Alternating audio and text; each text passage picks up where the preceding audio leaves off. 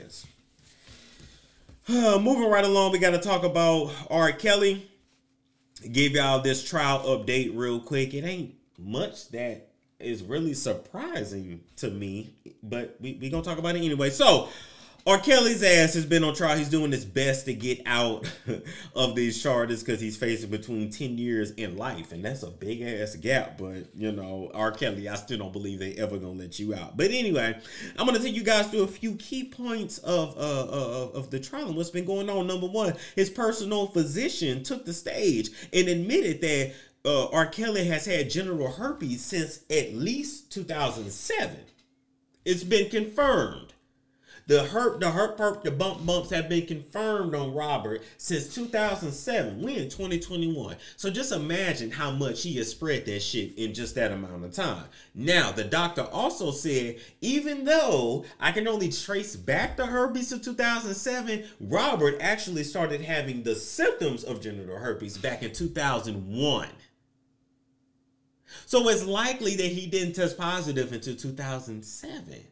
He wasn't really testing for herpes like that anyway. He wasn't really tripping off of it. But I'm just letting y'all know that everything I told y'all about this industry reigns true. So let me give you a couple Storm facts, all right? Because I said, y'all say, Storm, you be tripping. You so crazy. And then the shit come out later, right? Number one, 90% of Hollywood, the industry in general, has genital herpes. Why? Because they all sleep with one another. It spreads like wildfire. They take their medicine and they keep it moving, all right? When you watch porn, all right, 95% of all porn stars have genital herpes. I'm sorry to mess up your fantasy about your favorite star, your favorite whatever. Ooh, I would love to do him, do that. Yes, he has it. Yes, ma'am. Yes. Yeah, baby. They take their medicine, they keep it moving. Number two, they don't even really test for it like that. Number three, even when you have an outbreak, they still let you film. That's why sometimes when you look at porn, you be looking at the girl ass, you be like, damn. Saw them oh shit. You be like, oh damn. I mean, she be full on having an outbreak and she still gotta work because she under contract. And they don't trip off of it because genital herpes is literally a skin condition. So some blisters, they don't give a fuck. I'm sorry to ruin the fantasy, but y'all know Storm got to keep it real with y'all. That's what it is. You go into that industry, then that is considered an occupational hazard. Do you understand? Same thing with Hollywood. They all bending each other over, sucking each other off, doing this, doing that. It's pretty much an occupational hazard at this point. It is what it is. So, R. Kelly was instructed to take Valtrex, which would have pretty much prevented him from passing it on to partners, but he really didn't want to do it. He took it when he felt like it instead of taking it every day like he should have to prevent the asymptomatic shedding and shit. But anyway, then we got Geronda Pace. So yeah, this man been itching and burning since 2001. Hey, Ursher. So then we got Geronda Pace. Now I'm gonna need her to. Oh, I don't like that wig. Anyway, but congratulations to Geronda Pace. She's actually about to give birth to her child at any time, any day now. But anyway, she came around to R. Kelly's house when she was actually 16 years old.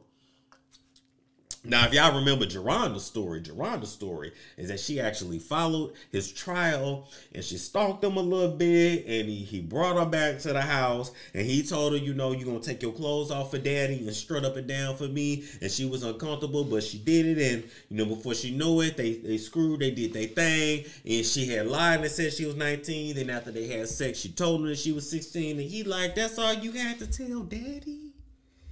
You 16? Daddy can't read and daddy can't count all that good. Now suck off daddy like daddy told you to. This was a sick nigga here. The sickest thing I think I'd actually heard out of this whole case with R. Kelly is that when one of the girls confronted him about giving her herpes or some other STD that he gave her, he said, don't you love daddy? Then you love whatever daddy give you. Daddy, we don't love that. I'm just saying.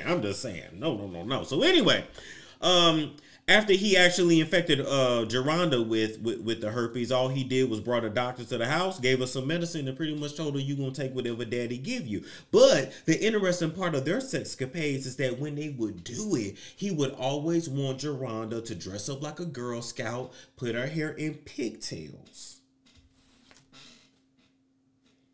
So he wanted her to be his little Girl Scout.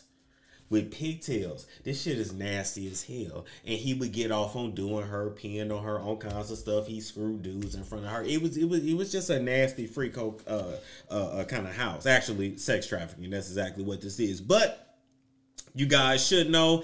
I don't know if you care, but Geronda, between her media appearances and I think they said she wrote a book too, she has made between $25,000 to $100,000. But as far as I'm concerned, herpes is forever, so I don't mind her making her cash and doing what she got to do. So that's pretty much the updates of R. Kelly's trial right now. He been spreading shit since. Oh hell, I forgot this part of the story. Hold up, I forgot this part of the story. Wait a minute, they confirmed this in the trial too. So Demetrius Smith, who was a former manager of R. Kelly, admitted on trial but he said to deal with the prosecutors so that he wouldn't be prosecuted. Okay, so he has immunity, and he admitted that when Aaliyah was 15, I believe, he paid $500 for her to get a fake ID so that she and Robert could go up to Canada and get married because she was actually pregnant. So he's saying she was pregnant. Some people say she wasn't. Some people say she was. I believe she was. There's a conspiracy theory that she did actually deliver the baby, and that's why, you know, after her relationship with Robert, anytime she did a midriff, it was always all the way up here to hide the scars of the baby. I don't know if all that shit is true. That is truly a deep conspiracy theory, but what I will tell you is this man definitely got this girl pregnant. He wanted her, and everybody around her, in my opinion, sold her. Because here's the thing, I don't give a damn who you are and what you do for a living. You're not hanging out with my teenage child. You're not hanging out with my kid. My child is not coming to the studio with you. She's not traveling with you. She's not going overseas with you. She's not doing none of that with you. So at the end of the day, Aaliyah, just like many child stars at that time, were sold. And I don't know why we are not holding their parents and their families accountable like we should. That's just my honest opinion. Period. I don't care who you are. You be Michael Jackson, you be Barack Obama. My child is a child. My child's not going off with you. And I'm trying to figure out why nobody found it weird that this man always wanted to hang around with children. Why are we not prosecuting the parent? Okay, I'm not going to go there. I'm not going to go there. But what I will say is, allegedly, yes, she was pregnant. And the manager paid $500 so she could get a fake ID so she could marry him. Wow. That's how much that girl's innocence was worth to y'all. $500.